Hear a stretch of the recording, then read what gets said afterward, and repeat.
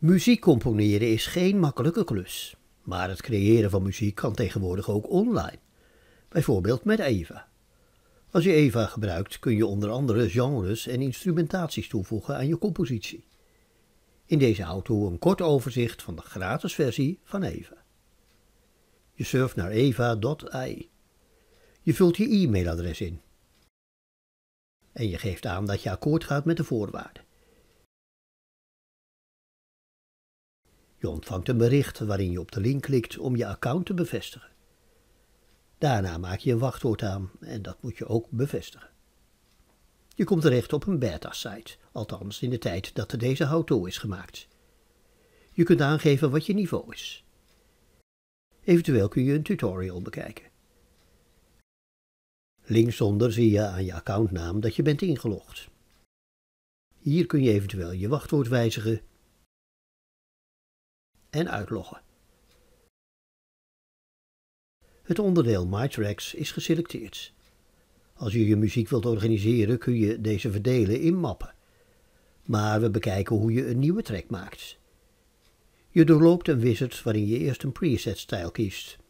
Daarvan kun je een preview beluisteren.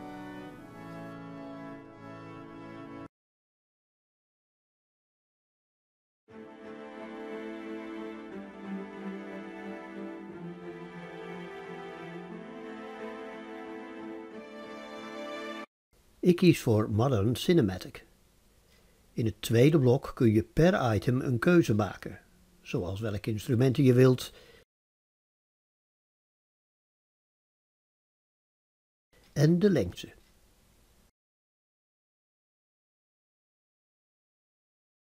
Ook bij de andere items maak ik keuzes. Daarna wordt je compositie gecreëerd. Dat kan even tijd nodig hebben, maar dat hangt uiteraard af van de instellingen. Je kunt je compositie afspelen.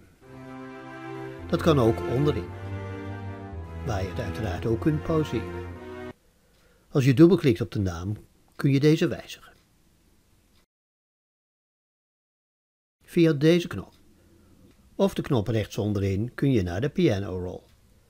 We bekijken hier kort een aantal mogelijkheden. Bovenin kun je de modus wijzigen.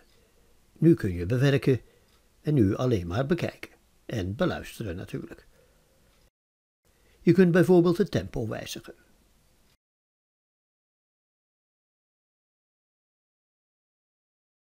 Of zo een instrument toevoegen. En daarvoor de settings aangeven. Via deze knop bewaar je je nieuwe creatie en wordt deze opnieuw gerenderd. Ook hier kun je de track afspelen. Je ziet dat de lengte aanmerkelijk is vergroot. Dit komt omdat ik het tempo aanzienlijk verlaagd heb. Zo keer je terug naar My Tracks. En via deze knop kun je je compositie downloaden. En je maakt een keuze. Je kiest een filetype. In de gratis versie kun je overigens maximaal 4 items per maand downloaden. Dit was maar een kleine greep uit de mogelijkheden. Als je van muziek maken houdt, kun je zelf veel meer ontdekken. Maar tot zover dus dit overzicht van AIVA.